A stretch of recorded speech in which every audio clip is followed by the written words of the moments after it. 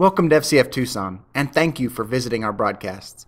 Before we get into this message, we want to let you know that if you have any need for prayer or victories you'd like to share, you can let us know through the links in the video description below. And if you've been blessed by these teachings and would like to help us to reach others, you can securely give by visiting our website or clicking on the link again in the video description below. And lastly, please consider helping us to get this message out by sharing it or sharing our page with your friends and family.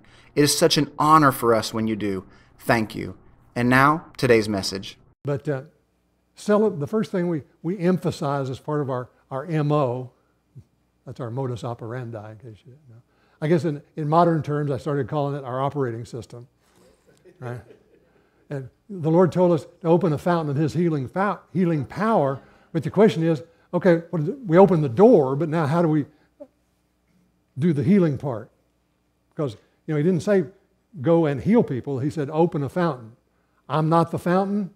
You're not the fountain. We're supposed to open the fountain. The fountain comes from Him. Amen? Amen. It flows through us, but it comes from Him. It's not my power. It's His power. It's His healing. He's the source of it all. Amen? So how do we keep that thing open once we open the front door and put the sign out? Now what? And our modus operandi for that is simply this. We want to be sure that we take time to celebrate the goodness of God.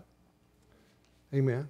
And then we want to prepare willing people to be fountains, to be able to serve in the power of God and bring His goodness to people. And then thirdly, we want to repair people who are broken, whether it's physically broken, emotionally broken, spiritually broken, whatever their condition is. We want to provide opportunities for them to tap in to the healing power that God provides. Amen? So we call it CPR. Celebrate, prepare, repair. We resuscitate folks. The celebrate part, believe it or not, is hard to get people to buy into. They don't mind singing, but when you start talking about God's good all the time, you really get people to fight you over it. Either that or they say that He's good when He kills babies. Well, first of all, He ain't killing no babies, and then B, that's not good. You have to be really, anyway. Psalm 34:8 says, taste and see that the Lord is good. Blessed is the man that trusts in Him. Taste and see. What's that mean? Try it, you'll like it. Amen. Try it, you'll like it. I have no problem telling people if you will just make some attempt to open your heart to God, you will be shocked to find how wonderful He is. Amen. In James chapter 1, the 16th verse, James said, don't be deceived, my beloved brethren. That means that what? Beloved brethren can be deceived. And then he said, every good gift and every perfect gift is from above and comes down from the Father of lights, with whom there is no variation or shadow of turning. Every good gift and perfect gift comes from where? From the Father of lights, and He don't change, as the old song says. God is God, and He don't ever change. Amen. Amen. He's good all the time. So he said, don't be deceived, my beloved brethren. It's good gifts and perfect gifts that come down from the Father. So if you think something came from the Father and it ain't a good gift or a perfect gift, you got the wrong source for that. Deception begins just like it did in the Garden of Eden.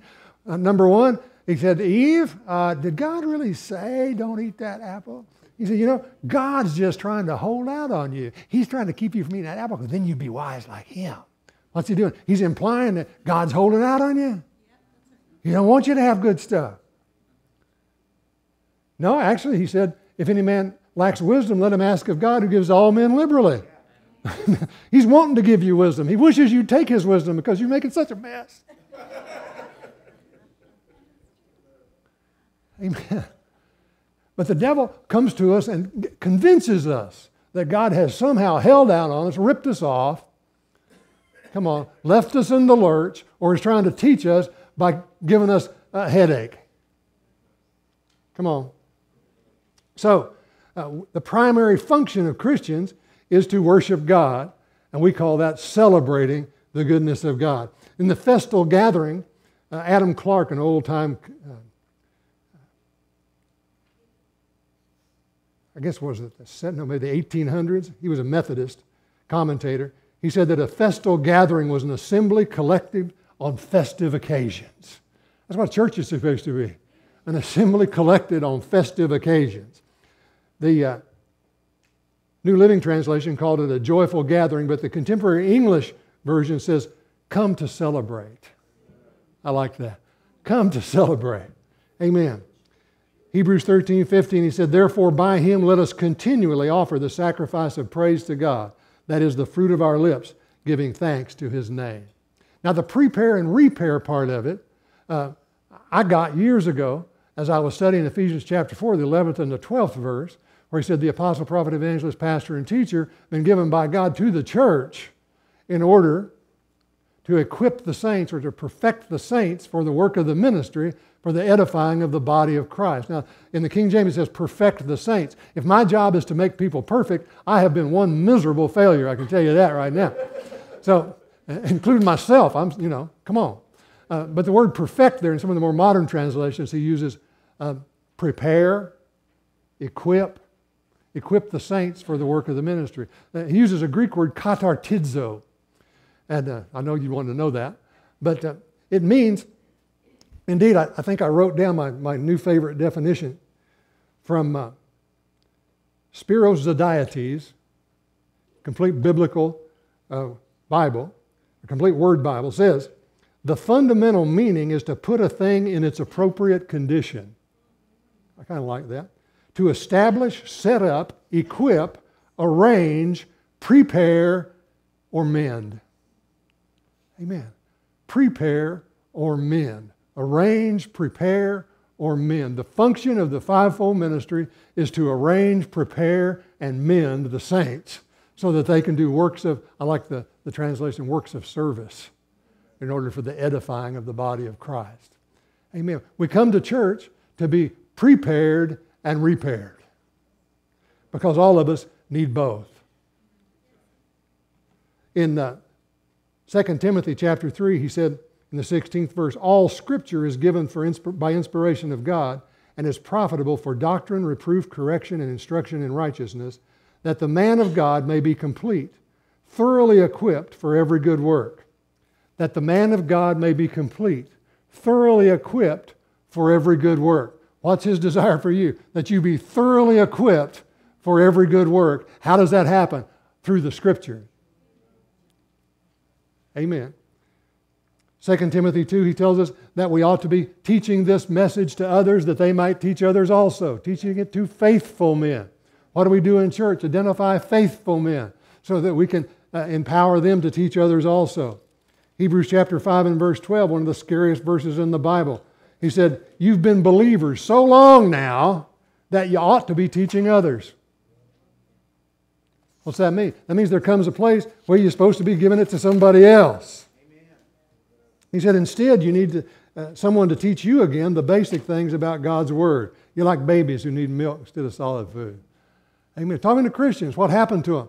They didn't use what they had, didn't give. You can't keep something that you won't give away. So if you can pile up Bible knowledge between those two holes in the side of your head until hell freezes over, and it won't help anybody, and you will reach the place where you begin to think that knowing about stuff means you're doing something. Amen. And that is a deadly place for Christians to get, and yet we have buildings full of them. Amen. Well, he's a real man of the Word. What's that mean? It means he's a parrot. He can quote lots of Scripture. I can tell if he's a man of the Word if I follow him around for a couple of days. Amen. So preparing willing people means getting people ready to be a blessing to somebody else. That's the only reason we're still here. If God had been going to be really kind to us, when we got saved, so he was going to make heaven, he'd have killed us right away. Think about that. Jesus looked at the disciples and said, in this world, you're going to have trouble. Okay, so get me out. What's your problem? My ticket's punched, let's go. No, he said, I'm going to leave you here. Chapter 17 of John's Gospel, he prayed for them. He said, don't let the evil one get them and keep them separate from the world just like I'm separate from the world. Separate them through your word. Your word is truth. Amen. And then do the same thing for those who will hear about me through their teaching. He left them here so they could tell somebody else. He left you here so you could tell somebody else. Amen. Well, I got one weak amen on that one. Huh? I thought it was so I could get prosperous and drive a better car. Well, I'm not in favor of good cars. Don't misunderstand me. Because without a good car, I can't get where I need to go. To tell people that there's a way out of this mess. Now, so preparing willing people to perform whatever it is that God has placed them here to do is the prepare aspect. But the repair aspect of katartizo means that people are broken.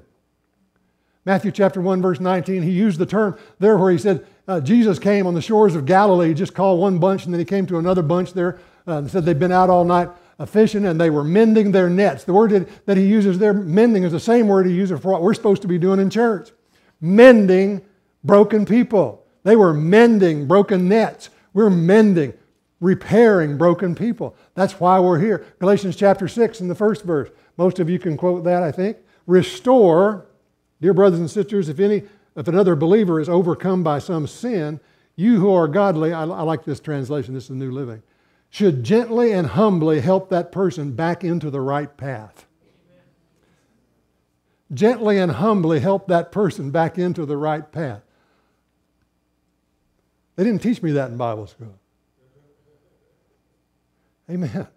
What's my job when somebody fails? Gently and humbly help that person back into the right path. That's our job. And the word that he translated that whole phrase, gently and humbly, restore that person to the right path, all out of that same Greek word, katartizo. The King James says, restore such a one in the spirit of meekness. Restore. It's the word that you'd use for setting a broken bone.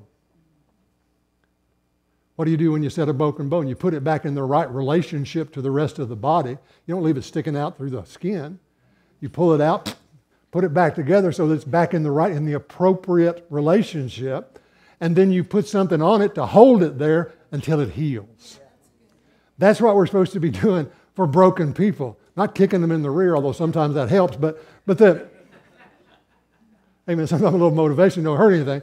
But our job is to restore them to that function and place for which God created them. Put them in place and then hold them there, stand next to them, support them until healing comes. Amen. Amen. And then Luke chapter 6 and verse 40. Let's turn over there and I'm going to hand this off. He used that same word for repair and prepare in Luke 6:40. I think he said it really, really well right here. This is in red letters in my Bible. It means Jesus said it. He said, students are not greater than their teacher, but the student who is fully trained, the word fully trained is our Greek word katartizo, prepared, repaired, fully trained. Look at somebody and say, you need to be fully trained. He said, when the student is fully trained, he will become like his teacher. Who's talking? Jesus. What's the goal? Be like him. Amen. Praise God. Yeah, and so when we regularly do what Pastor Virgil was just talking about in that place of that celebrating, preparing the willing, allowing ourselves to be prepared, repairing others, repairing ourselves, that process, what happens? Our lives change. Our lives change when we embrace celebrating Him. Our lives begin to change when we allow His Word to prepare us to fulfill that place of our divine destinies. No one can take from me my destiny. Preparing ourselves, right? Then, and in a place of preparing others. And that place of repairing, allowing the blood of Jesus to touch every aspect of our lives. What happens? Lives change. They're resuscitated. The life, the blood, the breath of God is breathed into us. Things begin to take place and happen. We become resuscitated. But it's not just for us, but then a place of us being able to help and reach others. CPR. In the natural, what's it called? Cardiopulmonary resuscitation. Right? My people have had a cardiac arrest. and a place, and what's the purpose? What do we do at that? And that place of compressions begin to be made on the chest where someone naturally comes alongside, and instead of holding the bone in place, katartizo becomes alongside and says, right now, this part isn't working in you, and so I'm going to come alongside, and I'm going to be the rhythm. I'm going to be squeezing on that pump to make sure that that life-giving juice on the inside of you. Leviticus chapter 17, verse 11 says the life is in the blood, to make sure that that life-giving blood begins to flow, particularly to the brain, but to every other vital organ in that body so that the body doesn't shut down. Right? So begin to apply that pressure. And there's a rhythm to that. There's a consistency to that. When they teach that class, they're going to come and tell us it should be probably about 120 beats per minute. They say between 100 and 120 beats per minute is effective. So what's the adage that they always say? What's the song they tell you to sing? Staying alive, right? Staying alive. Come on, staying alive. Well, you can't tell by the way I walk. Right. We won't sing anymore. I'll get in trouble.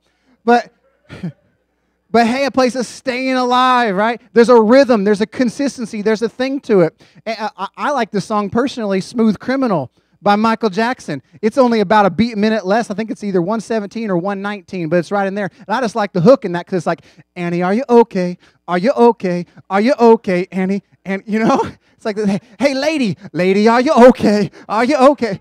Whatever works, but there's a rhythm to it. There's a consistency to it because we have to make sure that that blood continues to flow to every single organ, to every part, especially in the natural, to that place of the brain of the individual, right? Now, there's traditional and there's hands-only CPR, right?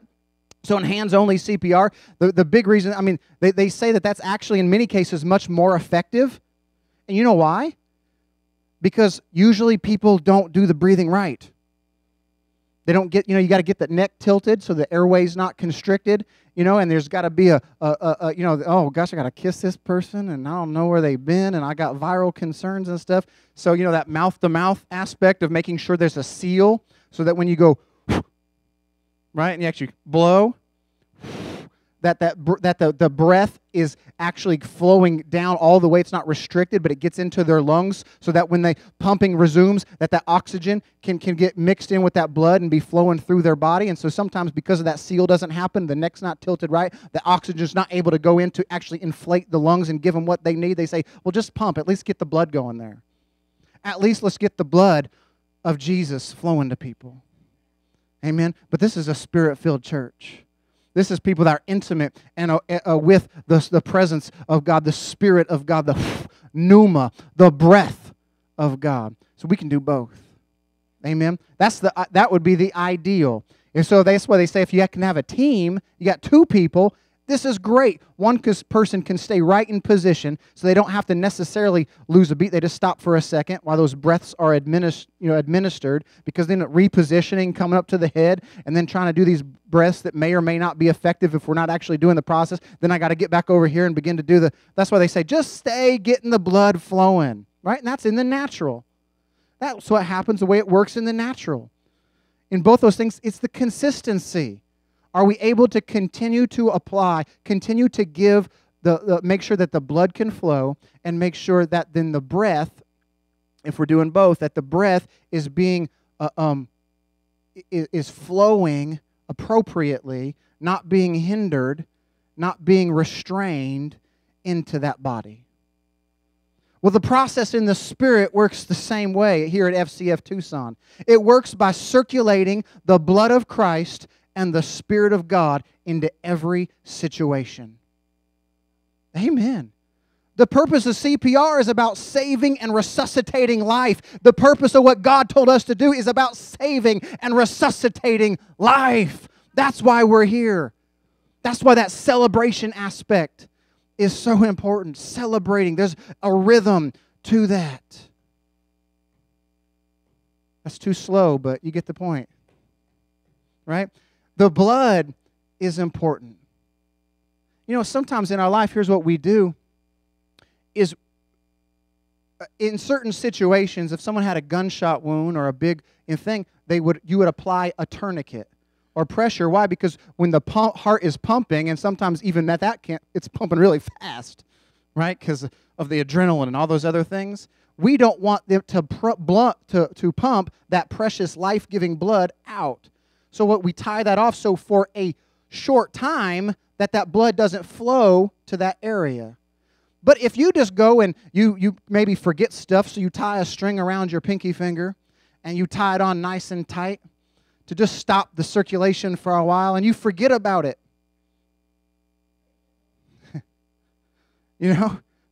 That was supposed to remind me of something, but I forgot.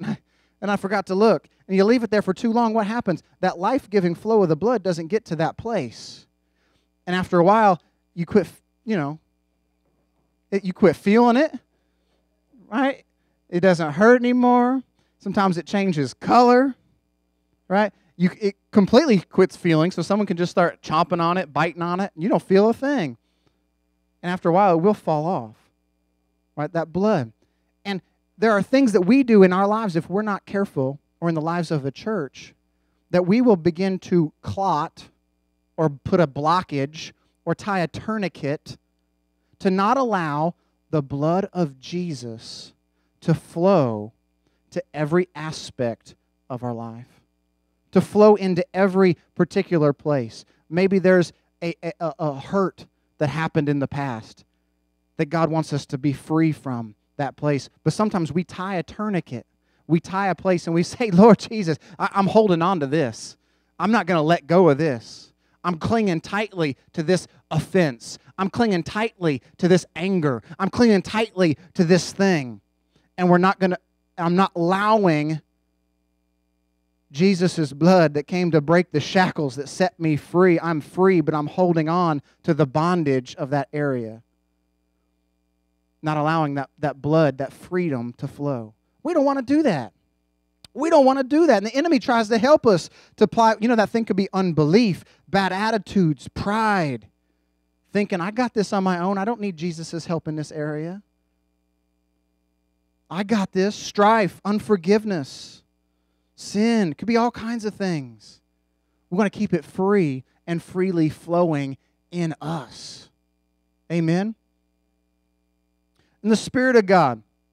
I love in Genesis chapter 2, verse 7, after he fashioned man, he formed Adam, what did he do? It says, then he breathed. That didn't have very good effect. But he breathed. It's the windscreen, right? But he breathed into him. And it says, and Adam became a life-giving being. The Hebrew in that is awesome. I mean, you want to start teaching about life and conception and stuff, go back to that scripture. I mean, it's amazing. But became a life-giving being, the breath of life being breathed in him. And then John chapter 20, verse 22, where it talks about where those disciples, and they've encountered Jesus raised from the dead in his resurrected body. And it says, and he breathed them and said, receive the Holy Spirit. Something new was taking place and happening in them right in that place. He breathed on them. And they became the first to be born again. Right? To be born again. Having their very nature resuscitated. Having their very nature changed. To live filled with his divine nature. That's the CPR process. That's why it's important. That's what happens when we celebrate him. That's what happens when we allow ourselves to be prepared. That's what happens when we allow ourselves to be restored and to be repaired in every area, every aspect. That's why it says over our front door, celebrating God's goodness, preparing the willing, repairing the broken. I like to say it sometimes this, like for me, I'll just say, we celebrate Jesus. That we prepare people and we restore lives. We repair brokenness in every kind. We, as a church, this is our strategy and this is our rhythm and this is what happens here. And if we those of you that have made yourselves that, man, I'm committed to this system.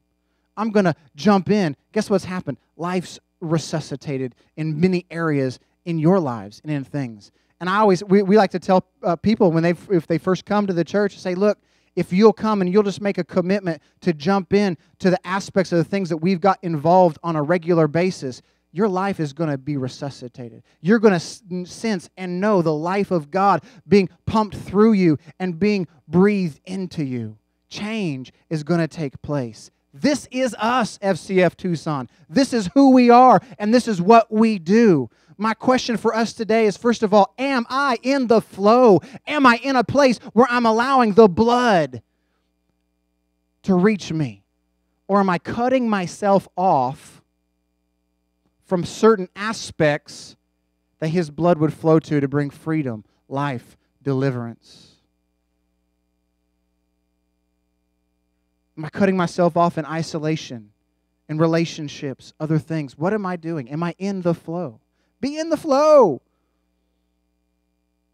When I come, am I coming to celebrate? Or am I coming because I'm religious and that's what I do? I mean, sometimes we all just come because, oh my gosh, I need to get there, right? But that's where we come alongside. And that's where we meet Carmen at the door and Elaine at the door, and they're saying, hey, good morning, God bless you. Here, come on in. Something's going to happen today.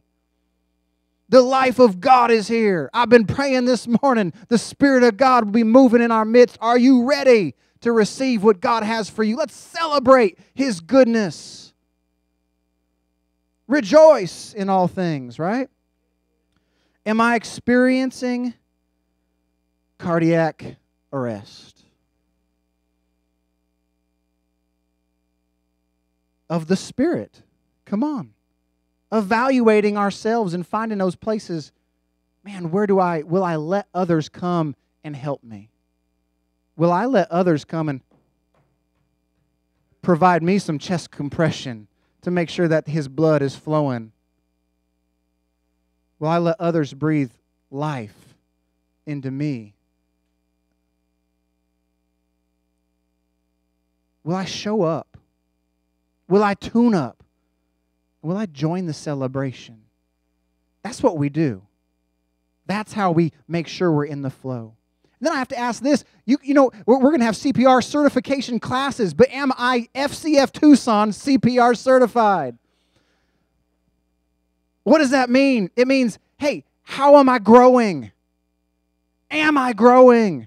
If I'm not growing, man, I might need to turn back in my certificate for a bit, not of membership, but my CPR certificate. That's why they say it's only good for 2 years. Why? Because we need to go back through. There's some things that we need to hear again, some things that we need to learn again, some things that we need to be ready for again, new techniques, new strategies. Things have maybe shifted and changed, not in doctrine, but in the way that maybe we can apply that in our life. New ideas, right? Of how we can become more effective. And that's why they say, hey, we're only going to give this to you for a couple years, then you better come back. Because you might have forgot something. But you just think, I've taken that class like 5 times. I don't need to go again. 10 years later, you're called upon to, how'd that go again? Right? We need to stay up to date, current in the things of the Spirit and in the Word of God. How am I growing? How am I prepared to provide critical care to those who are spiritually dying around me? That's something that we can help and we do here. How can I get involved in that? Tuesday night prayer. Come on, from 6 to 6:30. What a great deal. That's helping us to be prepared to do these things for ourselves and for others. Our monthly Sunday night prayer, our Impact Tucson outreaches, those outreach things. That's part of our emergency response team. Get involved. This is how I become CPR certified, FCFT style. By learning and partnering with others in the jail ministry. Hey, how about just going to FMTI Bible School? That's a great way to earn a CPR certification, to make sure that His blood and His Spirit, that you're equipped fully, most effectively, to help that flow to save the lives of those that need touched. And don't be a bystander. One of the things they're going to tell us in that class is, hey, just because you have this card doesn't mean you have to. You're not required by law to jump in and provide CPR to somebody. You might just freak out, or maybe if they're vomiting and stuff like that, you know. But you're not required by law. But guess what, man? There's a certain place in us that in the Spirit we have an obligation. Christ died for me. He died for you, and you have an obligation to get in and do whatever it is that you can. And maybe you might jump in and just for a minute or two, I'm just doing something. I'm really freaking out here. But guess what? Josh is an EMT, and he's much more, hey, Josh, come help me. Woo, okay, woo. But I wasn't going to stand there for 5 minutes and go run around and try to find Josh. In the interim, I'm not going to wait for Pastor Virgil to come and minister to the person that needs salvation, that's saying to the door, please, somebody tell me how to get saved. We're going to learn how to do it. We're going to be a part of it, and we're going to let them know. Get fit. Get fit yourself. Allow the Spirit of God. Be transparent with yourself and with others. Maybe they've just got the life-giving flow you need in that moment. But if we're going to help others, we need to make sure that we're constantly getting repaired. And I got news for you. Sometimes we don't like to be honest with each other and transparent about the things that are really up in our life. But this is Arizona. You drive around, everybody's got a chip on their windshield. And if they don't right now, in 2 weeks they will. You hear me? Well, the windshield of your spiritual life, it's got some chips in it that can be repaired. And if they don't right now, praise the Lord, hallelujah, do some cartwheels or something. But guess what? In 2 weeks, in a month, at some point, something is going to come. And something is going to, against your windshield. And it's going to put a little dent, a crack, a starburst in that thing that's going to need touched.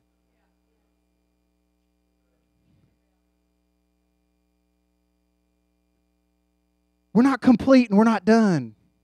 Gina's like, I'm glad I didn't sit 3 seats to the left. I would have moved. I would have done it somewhere else.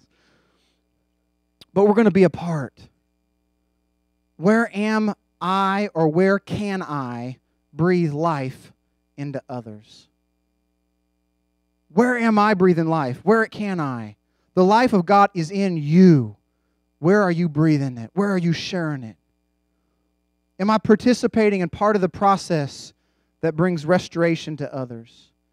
This is our operating system, and we will continue.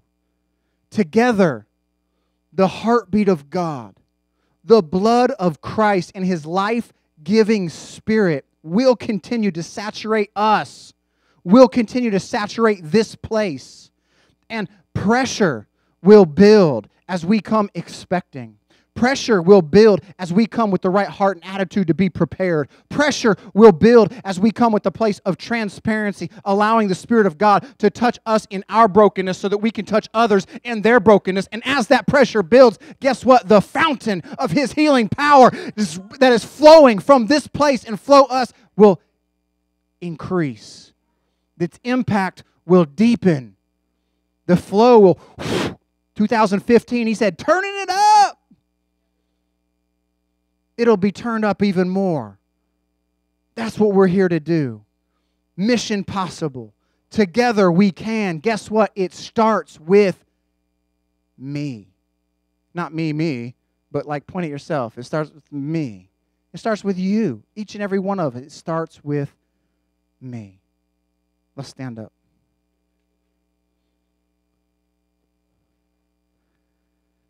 We were singing there's power in the name of Jesus. You know, there is an army rising up. Well, guess what?